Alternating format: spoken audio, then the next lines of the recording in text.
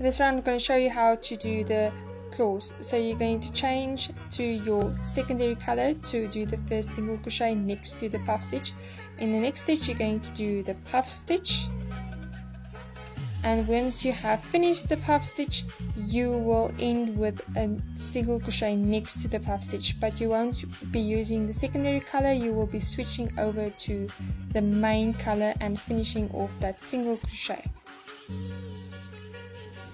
In the next stitch you will do one single crochet in the main color.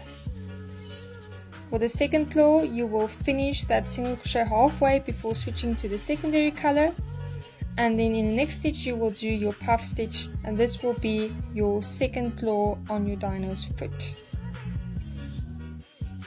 To finish off the single crochet next to the claw you will change to the main color halfway, and then in the next stitch you will do one single crochet in the main color.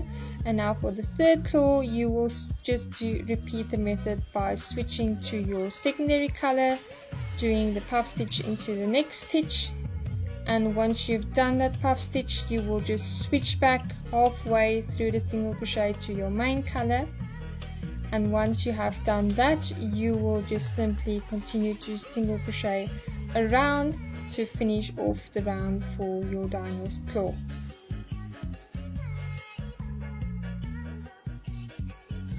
Once you have finished all the claws you will simply just do a normal single crochet around for the next round, and you will be repeating this method for the feet as well. Just remember you will be adding 4 claws at the feet and not just 3.